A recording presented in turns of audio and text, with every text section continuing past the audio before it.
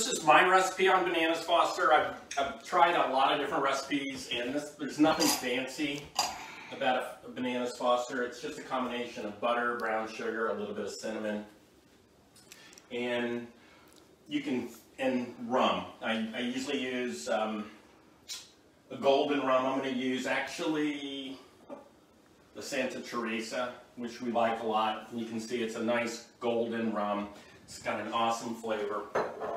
And you don't have to flambe it, which is nice. Some people freak out about that. Just remember, alcohol burns at a lower temperature. It's not like you're dumping gasoline or anything on there. So what I've got is my skillet over here. I'm heating it up. I have 3 tablespoons of unsalted butter. Some recipes call for salted butter. I tend to use unsalted in everything we do. When we cook, I never buy salted butter because I like to be able to control my own spices and elements of flavor. So we're just going to melt this butter down. I'm going to go ahead and just dump in, this is about 3 or 4 tablespoons of brown sugar. And then I have about, about a 1/4 teaspoon of cinnamon. And I'm just going to let this melt down. And then you have just a little bit more butter. So if you follow my cooking, what you'll find is that I don't really use recipes unless I'm baking, because baking is like a chemistry and you need to be precise when you bake or you're making pastries or pies or cakes. All my other recipes, it's all sort of by the seat of my pants, okay? And just use your own intuition in terms of what's going on. So over here, while that's melting down, and I want to get a little bit of a brown on that, come over here, and I have my bananas. Now I wash these off. People say, you wash your bananas. Yeah, because I don't know where and what these are treated with coming into the country, so I always wash bananas before I handle them.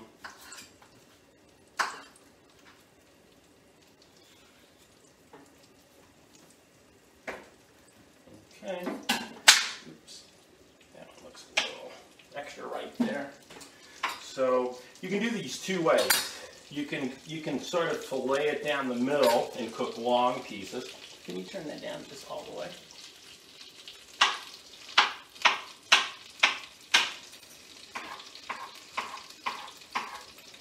Okay, so I'm going to move these right into this. Whoa, bananas everywhere.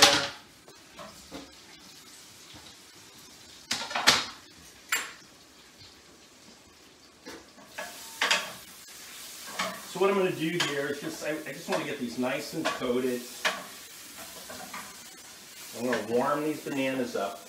Now if you'll notice, these are not super ripe bananas. I like them to be just where they're at the yellow. They've gone from green to yellow, but they haven't started to get a lot of brown spots on them because I want them to be more firm. The riper the banana, obviously, the more soft they're going to be, and what will happen is you'll end up with just a bunch of mush, and that's not what we want. So we're just letting these kind of cook along. So this takes about 3 or 4 minutes once you dump the bananas in and kind of stir them around. And don't be afraid to sprinkle a little, like Shannon used some fresh nutmeg on there. You can definitely put a little nutmeg over on this. Don't be afraid to try other things on here. But basically it's brown sugar, butter, a little bit of cinnamon.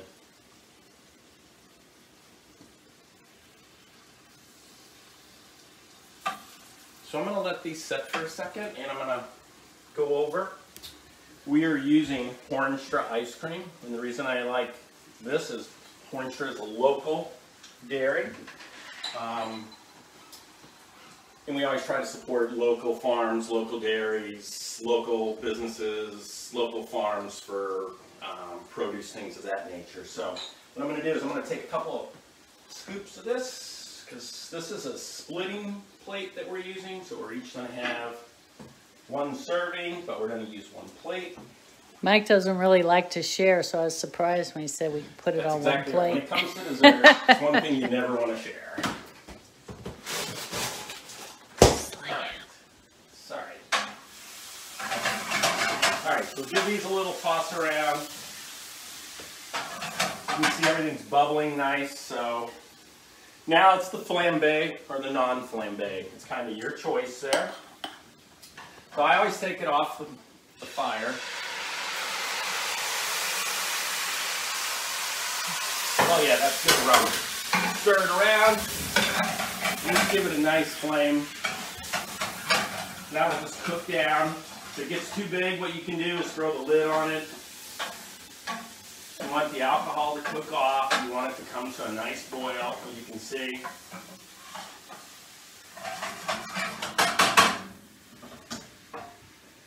There's your bananas flambe. We are going to take our, where's my scoop?